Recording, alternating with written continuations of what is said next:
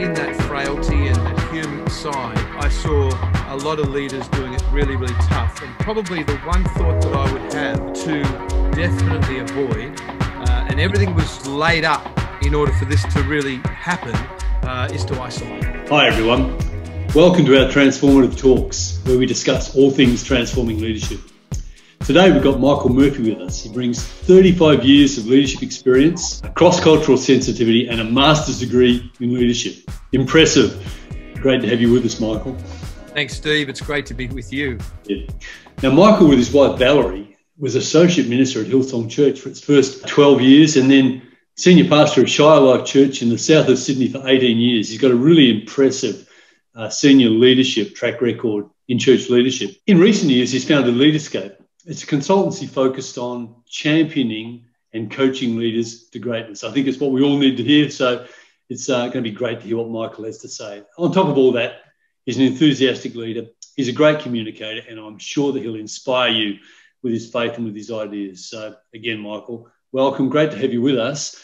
I wonder if you'd start by just telling us a little bit about your leadership journey and about Leaderscape. First of all, I need to take you everywhere I go and do the introduction. Way better than I feel that I am. But it's an honour to be here with you. We've journeyed for decades now in the Alpha Crucis journey. As you said, we've been doing this for a long time, I think coming up for 38 years. And over that time, the highs and lows of circumstances externally and internally. I think that having been a church pastor, both on an executive team and as a lead pastor, it's now almost the natural evolution for the last several years of us coming alongside God's generals, as you said, in the form of Leaderscape. We love what we do. We feel it's an honour to come alongside those that are on the front lines, and particularly through the season that we've just been through. This has been really a remarkable season for leadership in any field, and particularly for church leadership. What have you observed during the COVID-19 lockdown? In a word, courage. Courage. Honestly, many church leaders, and in some cases, through the efforts and behaviours of very much a few, have copped a bit of a raw deal over these last decades, particularly in the media and so forth. But I've observed leaders all over the globe, in UK and Europe and the Americas, through Asia and Australasia, really put in the big ones. And what they've done, admittedly, thrust upon them externally in having the courage to, hate the word, but pivot their churches in the matter of a couple of days, marshal their teams, whether they are resource light under 100 people on a Sunday pre-COVID, which of course is the vast majority of churches, or several hundred or several thousand. I got to say, Steve, I've been so impressed with far and away the majority of lead pastors around the world that we had the privilege of working alongside. Yeah, that's great news. It's good to hear that, Michael, and courage, absolutely. A critical component of any leadership's armoury of their behaviour. Any other good behaviours you've observed during this time? And I don't know whether you've seen anything that you think people shouldn't reproduce, any bad behaviours. Of course. I think in the midst of the humanity, as leaders were forced to plummet the depths of what was in them, I would have to say, again, in the main, an increased dependency on Jesus. And that honestly sounds so terribly cliche, but after you've been doing anything for a certain amount of time, you kind of learn how to do it, right? It's easy to become professional in any profession, including the ministry. And when some of the stable components or the linchpins are taken away from you, what is showing up is, in fact, how dependent we really are upon God. And again, I think a great quality is a return just to some of the basics of dependent on the Holy Spirit and getting back to the mission and the mandate of the kingdom of God, rather than getting too caught up in methodologies that we can so easily idolize. Yeah, that's good news. And but nothing to avoid?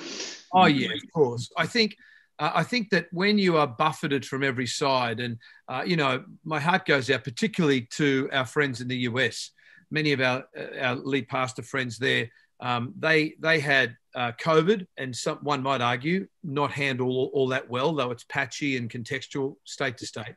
They had the racial situation that they're not alone in that came to the fore in many nations, but was so strong in the US. They then had the election to contend with, where it seemed that whether a congregation member was red or blue, that they instantly obtained a PhD in how to better run the church than the lead pastor, and their opinions were on steroids. And then I had some dear friends in the Deep South that got blown away literally by a hurricane. So it seemed one thing after another. And I think in those situations, I think that it's so easy to be affected and to have our thinking skewed and be influenced by the noises and the significantly loud voices around us, rather than pinning our hopes and pinning our aspirations in the promises of God. And so I think in that frailty and that human side, I saw a lot of leaders doing it really, really tough. And probably the one thought that I would have to definitely avoid, and everything was laid up in order for this to really happen, is to isolate.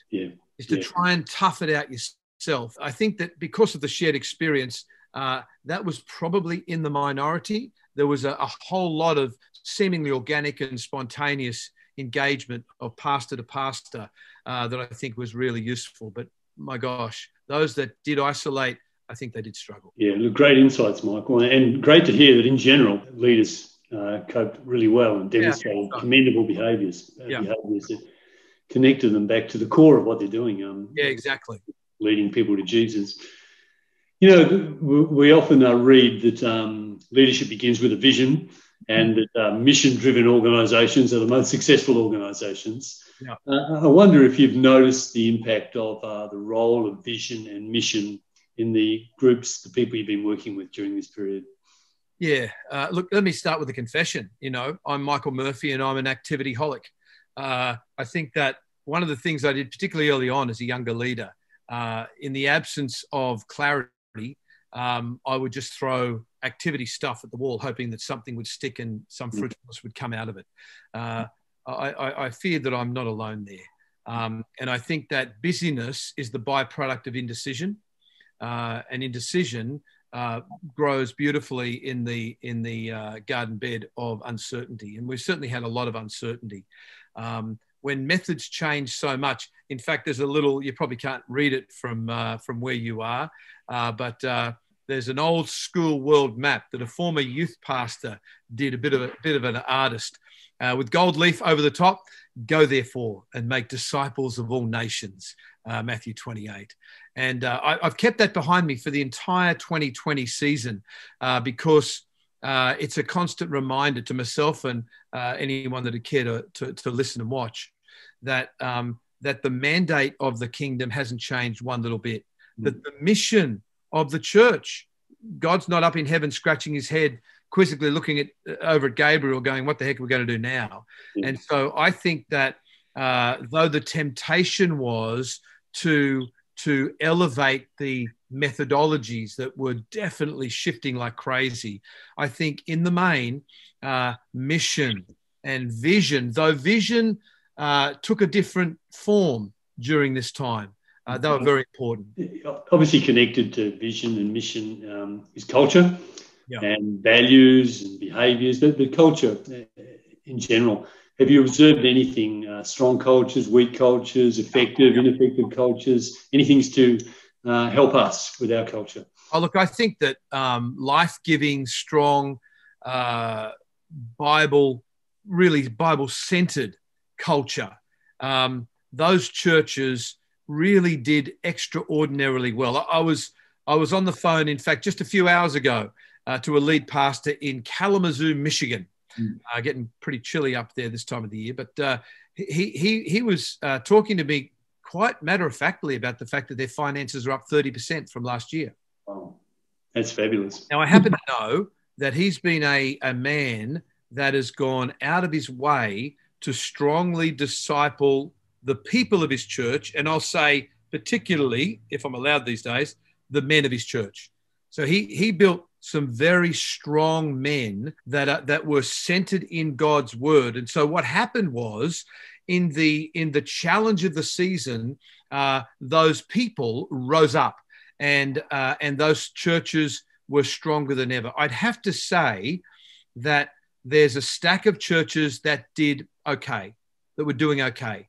Yeah. There's a small percentage, maybe less than 20%, that were up.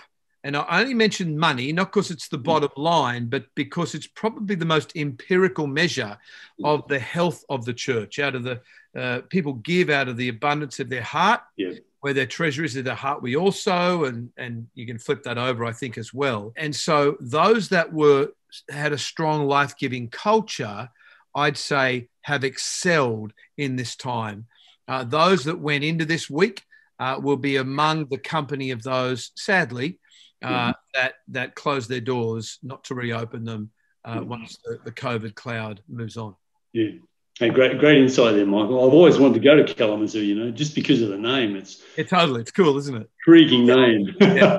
I got to say, I hope there's not too many Kalamazooians offended here, but the name's pretty good. But it's a tough town. Yeah. Look, so there's a discussion with one church leader, and you would have had many, many discussions over this last year. Yeah. Was there any typical advice that they were seeking, and perhaps any typical advice that you were giving them? Church life is complex. And any time you instigate a model, it always falls short of reality. That's the truth. But nonetheless, a model or templates are useful in allowing leaders to bring some kind of predictability onto the slippery slopes of the uncertainty of the season we've been through. And I won't say that people just want simple answers, but I think that one of the things, clearly the vision of a local church has got to come from God to the leadership of that church. Clearly, the type of people that a particular congregation, are they urban, are they suburban, are they what nation are they in? That's going to be quite variegated based upon context. Each leader is quite different in terms of their emphasis. So there are so many things that are changeable. I do, however, believe that in the midst of that, there are some predictable, transferable principles and patterns that can help a leader to get back to basics. We're now ministering, all of our Leaderscape material has been just translated into Spanish to roll out through Central and South America. I did a call yesterday with, I think, 23 country managers that would be lead pastors overseeing their nations whose mission it will be to take the material that we've produced, contextualize it and take it to South America. That whole thing happened when the leaders of those movements, totaling about 50,000 churches, realized that when COVID hit, they were entirely unprepared. They built their whole ministry around stadiums, events, large gatherings. And when that was taken away from them, I think they had to cancel 140 conferences across the continent that was going to be attracting 50,000 churches. So I say all that to say, their cry, and I think it's the cry of many leaders around the world, theirs quite dramatically, is let's get back to helping people to be self-feeders. Let's get back to help people to be genuinely disciple makers. And number 3, to be leader developers. And so that's been the cry of pastors, apart from the obvious encouragement that's needed when you're going through, World War III for some of them, what felt like anyway. And so we've endeavoured to help provide them with the kind of support that would give the sort of templates that could maybe bring some clarity in the midst of the uncertainty and confusion of the season. I think as I've been listening to you in this period of pressure, what do you think leaders need to do when it gets hard, in COVID or outside of COVID? When leadership gets really hard, what advice would you give a leader to do and to avoid? I mean, I think it does force us, I touched on it a moment ago, but to go back to basics. And I know, again, that can be a real cliche. Church life has such a habit of adding stuff, of adding some things that may be valuable or important, seem important in a green room or with peers, or even riding on the back of decades or more of tradition.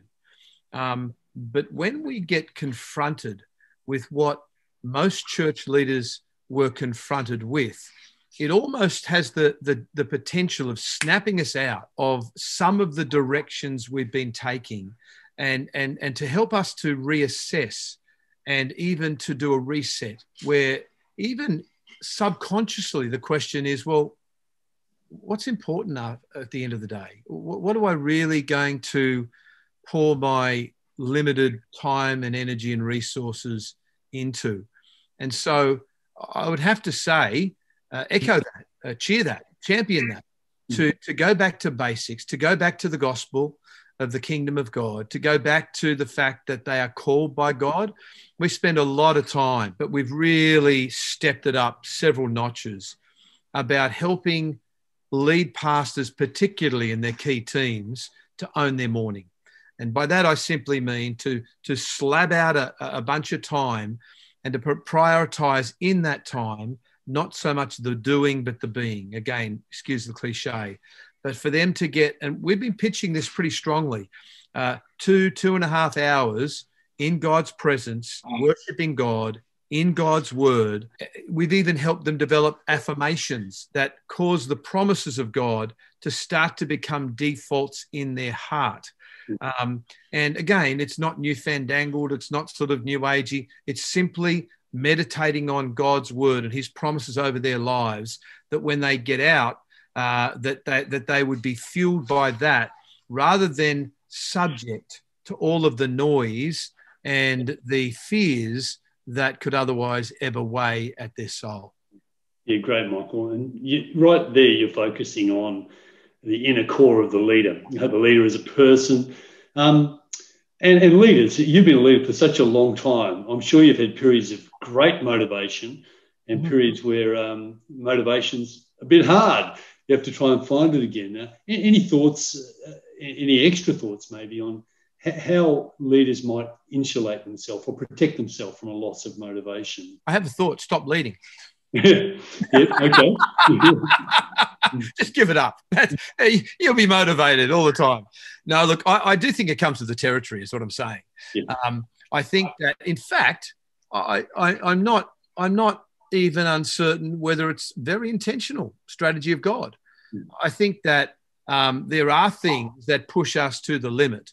I think there are, as I mentioned, practices that can help you to live in joy and in a sense of fulfillment and a sense of connectedness to God. The Bible calls it, living in the Spirit.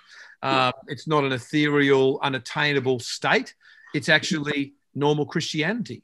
But I don't think it happens without engaging in the stillness. I think the Desert Fathers, that contemplative kind of prayer, silence, which, I struggle with probably more than most. But it's so enriching and enthralling to really have that time, to protect that time, to see that as a priority above all else. We're not car mechanics. We're not even scientists in a laboratory. We are called to carry the gospel of the Lord Jesus Christ. And inherent in that is that this is a spirit-inspired and led occupation and calling. Without that, we're reduced to, out of context a bit, Paul's clanging cymbal and gongs, and it's empty. Though at the time one can be so deceived that I'm doing this okay, but it actually is not coming out of the essence of who God created us to be. So I think that, again, if I can just seem a little repetitious and maybe redundant, but to get back to basics, to ensure that we are approaching every day with the Spirit of the living God. You know, that beautiful little verse that Paul wrote to the Ephesians, be filled with the Spirit. I think it's, you know, in the original language, a present continuous. In other words, be continually filled with the Holy Spirit.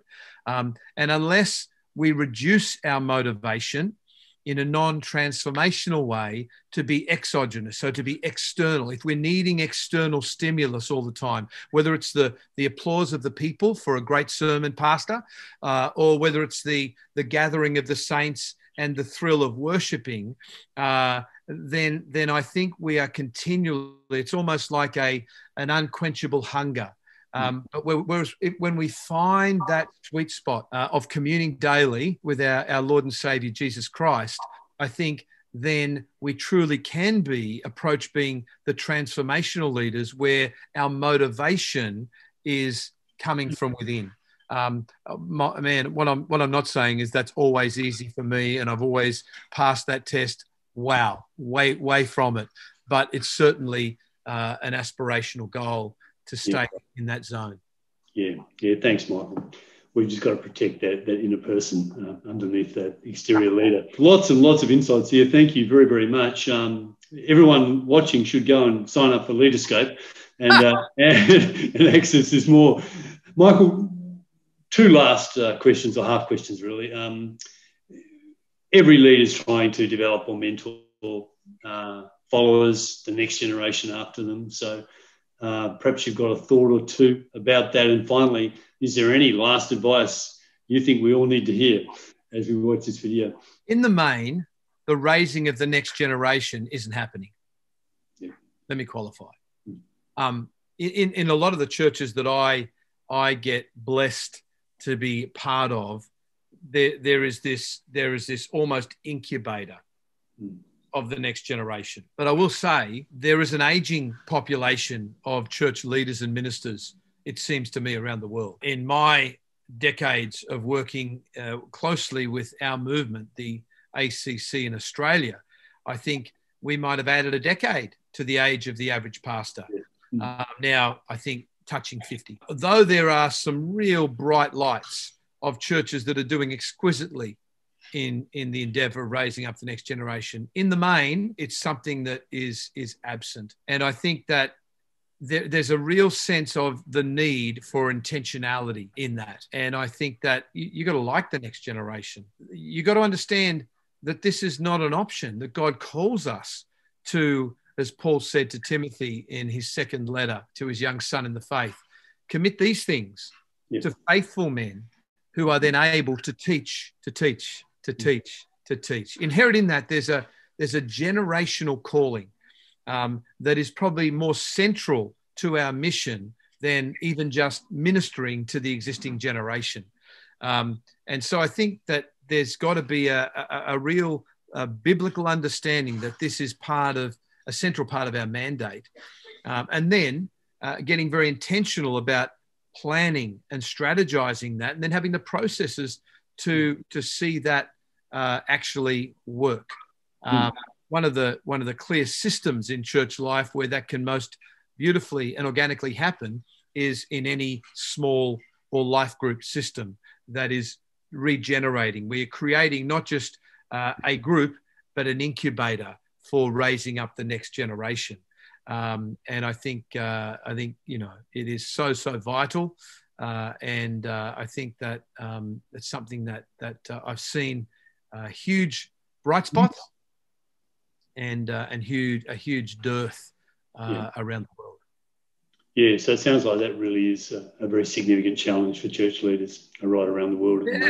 Absolutely, and it really is incumbent upon pastors to, and again, a bit of a pitch here for Alpha Crucis and institutions like us that are actually the epicenter of who we are is about raising the next generation, and get a good, solid theological standpoint. I think there is a fresh hunger coming back of people really wanting to know the God of the Bible and really the essence of the fabric of who I need to become as a Christ-like individual and leader.